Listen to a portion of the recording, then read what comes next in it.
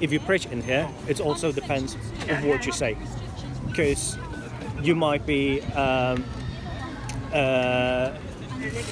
committing criminal offences as well. Okay, for example, give us an example. Any homophobic comments? Yeah. Right, so if you make members of the public harassment, alarm, distress, it's a criminal offence. I'm aware of that. Yeah. Yeah, so that's what we're not really doing that. What we're doing is about preaching our religion. You're going to provide me with the details, yes or no? What details are you requesting? I need your name and your address. Okay, so can you explain to me why do you need these details? Pardon? Can you explain to me? Because I don't understand why. Okay, currently there's allegation. Okay. It's an offence. So what allegation was it, sir? Hate crime. Hate crime. Section 4, public order offence.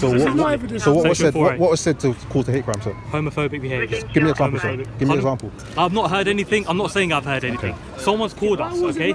It might be completely untrue. It might be true. I do not know. If you don't give me your name and address, I have grounds to arrest you.